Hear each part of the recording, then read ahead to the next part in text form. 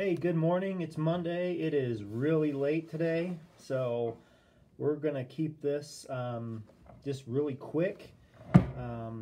We had a great elders meeting this morning and great conversation about things that are happening here at Westway Christian Church and things that are going to be happening at Westway. So just really excited, but it went long, so that cuts into this time. So we'll make today quick. If you have your Bible, I'd love for you to open it to Philippians, Philippians chapter 3. We are literally we're just gonna read one verse this morning, and talk about one verse from Philippians chapter 3. So there are a lot of you guys on right now. That's awesome.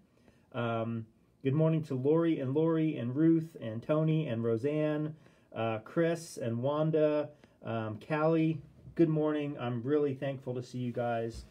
I think Philippians 3:1 is just a powerful verse for us. So remember, Paul's in prison, and he's saying that the work of the gospel goes on regardless of his situations and circumstances.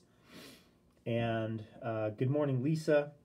The gospel of Jesus goes on regardless of situations and circumstances, and what our role is in that, and being faithful to God, and how we're supposed to live as citizens of heaven. We're supposed to copy and emulate Jesus in the way that he considered himself. Considered equality with God as not something to be clung to, but submitted to God.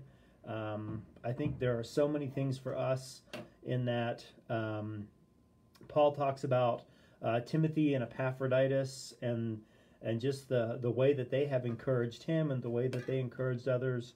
So Philippians 3:1, Paul just writes this. He says, "Whatever happens, my dear brothers and sisters, rejoice in the Lord.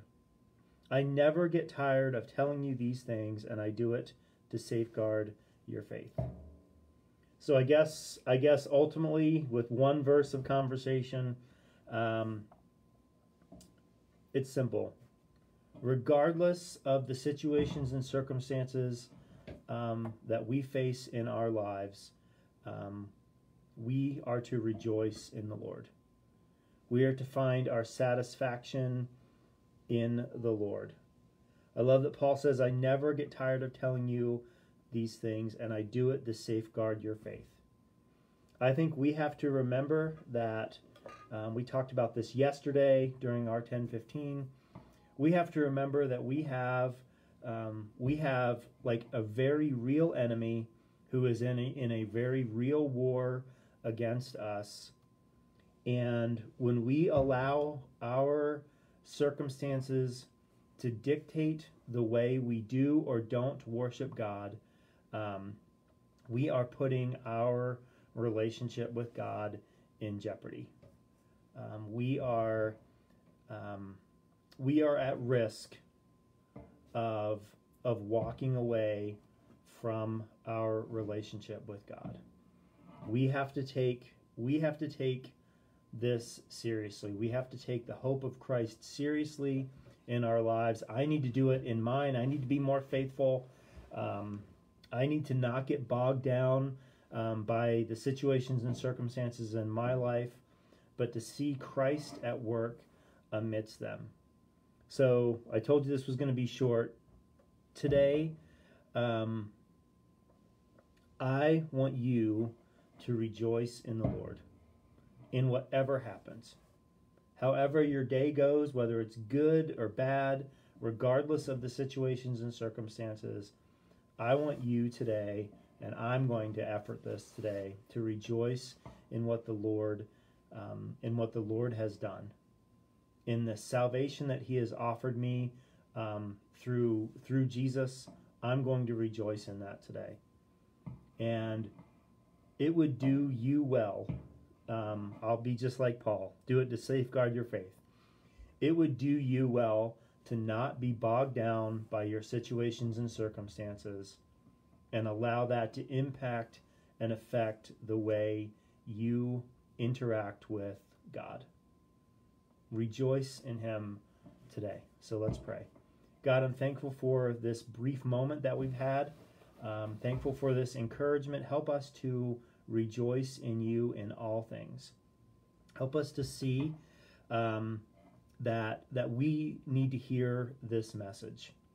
It's easy for us to get bogged down by the hardships in life, but what the remedy for that is knowing who you are and what you have done for us through your Son, Jesus Christ. So I pray that we would rest and trust in that hope today. And it's in your Son, Jesus' name, that we pray. Amen. I love you guys, and I'm praying with you, and I'm praying for you on this cold day today. Tomorrow we're going to pick up, probably we'll start off again with verse 1 from chapter 3 from Philippians at 7 a.m. I would encourage you to read all of Philippians up to this point, and then read chapter 3. It'll take you just a few minutes, but certainly read chapter 3 of Philippians before tomorrow morning, and we'll pick up here in the morning at 7 a.m. Love you guys, praying with you, praying for you. Stay warm. I know I'm going to. So we'll see you tomorrow.